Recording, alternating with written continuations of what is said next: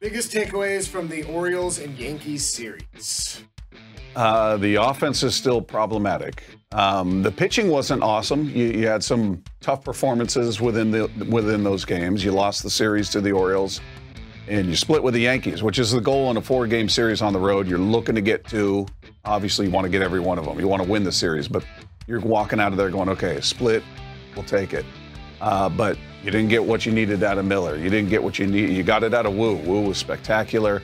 Luis Castillo in the final game was he gave you a chance to win. He wasn't your ace.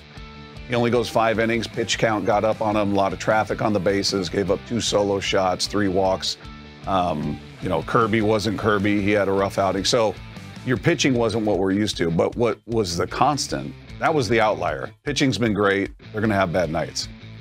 The offense, we saw it in a couple games. They had 1 hit in the final game going into the 9th inning. I mean, it was dreadful.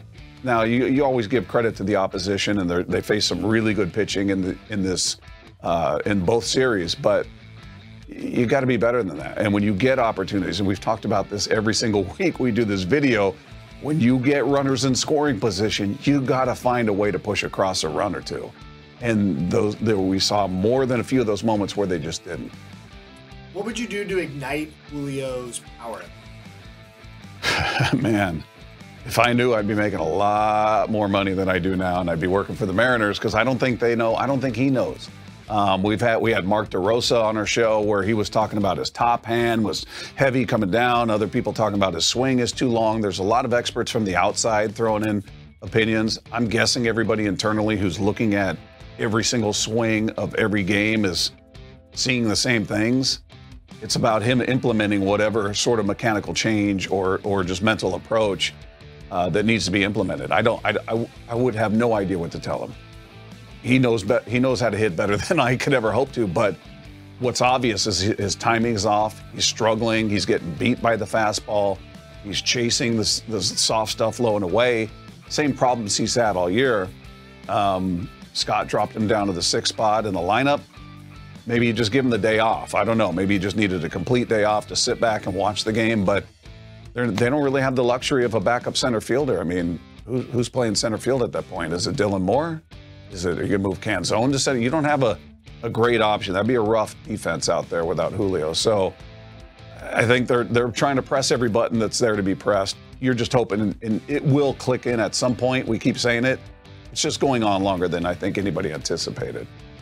Who's the best pitcher on this team right now?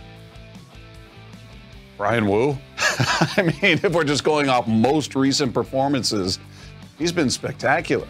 He has been phenomenal. He's only had 3 starts, limited action. They've got an eye on his pitch count. They're not letting him go past 80 because he had hardly any spring training, and then obviously he hasn't pitched the majority of the season except for the 3 starts. So we're just going on most recent outings. Brian Wu looked fantastic. He was efficient.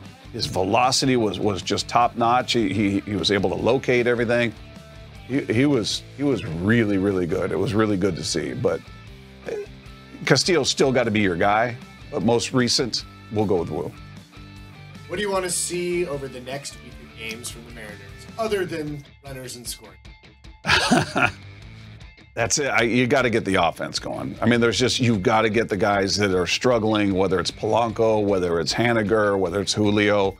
I mean, Julio's the biggest name, and he's the one you expect the most from. He's not the only problem in this lineup.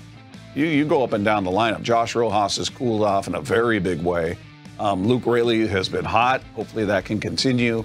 But, Ty France has chipped in a little bit here and there. He's starting to maybe find it, but everybody else from Garver to Haniger to Polanco to Julio to JP, who just came back, so I'm not putting a ton on him, but he is leading off, so you gotta produce. So this lineup has got to find a way.